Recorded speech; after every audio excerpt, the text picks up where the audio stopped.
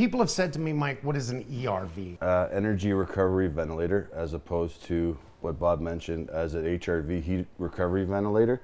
Simple is, you talked about moisture, you talked about, mold and how we get those things. But really what we have with an ERV is all year round moisture management because of the core that's in there. So an HRV and ERV look pretty similar, but what we have in an HRV is heat recovery. So we're recovering heat where, for example, there's certain climates where, 2 or 3 months where we have to put the air conditioning on because we get those those heat waves and that humidity is just too much.